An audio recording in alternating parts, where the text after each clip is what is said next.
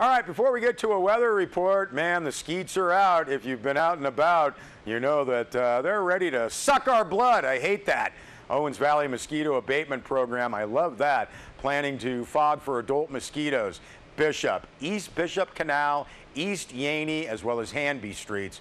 Press release notes recent higher flows released from the Pleasant Valley Reservoir has caused a noticeable hatch along the Owens River in the Bishop area. Fogging operations scheduled for Wednesday about 5:30 a.m. should take about an hour. You are asked to report any mosquito problems to the Owens Valley Mosquito Abatement Program. They'll come out and fog.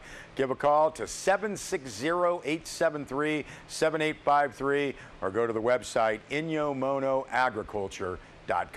All right, let's go to the weather map. Sierra Wave Media forecaster Dennis Mattinson notes the high pressure, that's caused all of our heat over the last few months will weaken, slide east over New Mexico.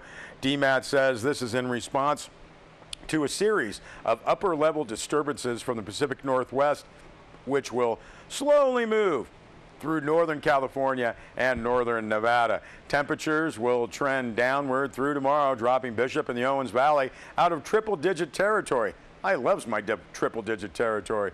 Additional energy to our north, continuing with this temperature trend for the rest of the week, hovering around seasonal for the first time in a while. DMAT says breezy to windy conditions for the next few days. Doesn't expect any moisture through the period.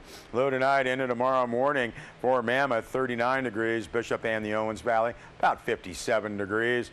Mammoth, June, Mono County, Wednesday. We're looking at sunny skies, southwest winds 10 to 15 miles an hour. Expected high Wednesday in Mammoth, 75, overnight low of about 40 degrees. And as you can see, that's pretty much the same forecast for Thursday and Friday. Mid-70s for the high in Mammoth, sunny skies, overnight lows of about 40, and a little southwest wind possibly kicking up 10 to 15.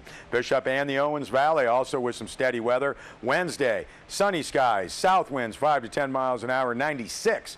The high in Bishop, overnight low of about 50 to 7 degrees. And again, Thursday and Friday, sunny skies, southwest winds 5 to 10 miles an hour, 97, 96. The highs with overnight lows in the mid-50s. So again, some nice late summer weather for us here in the eastern Sierra.